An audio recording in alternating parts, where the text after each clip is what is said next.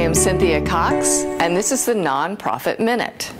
I want to talk to you today about differences between the different types of engagements that you get from a CPA, compiled financial statements, reviewed financial statements, and audits. But I want to talk today just about compiled financial statements.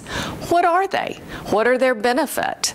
Compiled financial statements are when you, the organization, bring to me, the CPA, your financial statements. I take that information and I turn it into financial statements prepared under generally accepted accounting standards. I don't give any assurance on those financial statements. I don't test any of the balances on the financial statements, but they go in a format that is according to generally accepted accounting standards.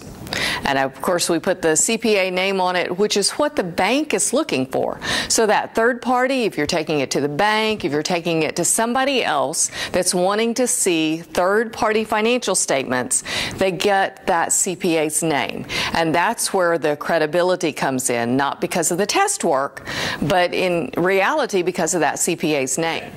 The one exception to the no testing rule is that if the CPA is aware of anything that's a problem, so they know that maybe the loan balance is incorrect, then the CPA does have to investigate that and recommend a journal entry to the organization that would need to be fixed before the financial statements were presented by the CPA.